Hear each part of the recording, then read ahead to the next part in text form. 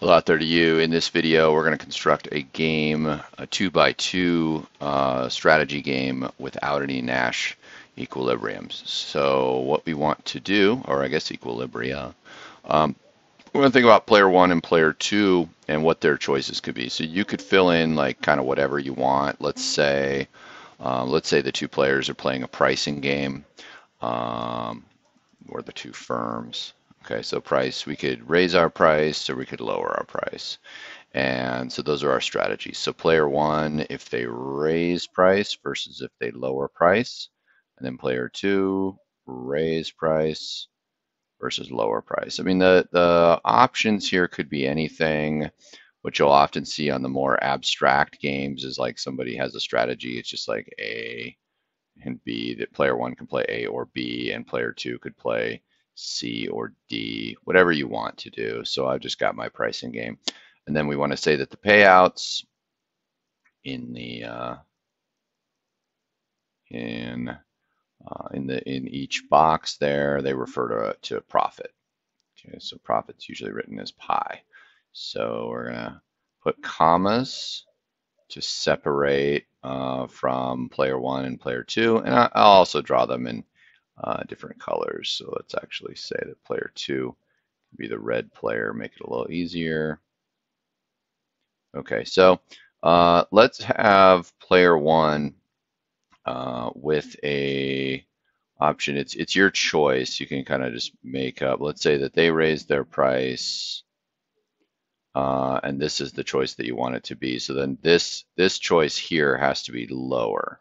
Okay, so rather that not that choice, but that payout. So put that in yellow. So faced with raise or lower price after player two raises their price, in this case, be better for player one to raise their price. Then I want to make sure that player two doesn't pick this. So I need to make when player one raises their price, player two needs to not raise their price. So it needs to be better to lower their price. So let's put an 8 here. We'll put a 6 here. I guess I'm writing in all red. Not necessarily good. So faced with that choice, player one raises, player two is going to lower. So now I don't have that as a Nash equilibrium. Then I need this to not be the choice taken by player two.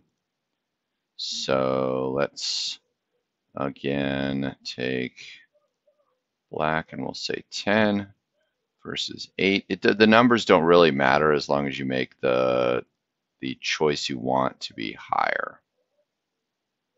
Okay, so now that can't be a Nash equilibrium. And then so the last one, I need to make this more advantageous than this. Okay, so we could say 10 over here, 8 over here. So now player two will choose to raise prices when player one lowers prices. This may not make economic sense. That's why choosing A and B, C and D, or you could make up a different game. Maybe it's like a new product or something like that. But that's how you want to construct it. So you can just solve your game where, if I take away these yellow, just to check it, we're just going to solve the game here. So player one is going to go 10 is better than 8, and then so player one has what's called a mixed strategy in this game. And then I want to make sure that I didn't construct this game so that there were any Nash equilibrium, and there's none because I didn't circle both options in any of these games. So that's how to do that methodically. You just slowly go through and make sure that the payouts are never advantageous so that they both pick a set where that creates a Nash equilibrium.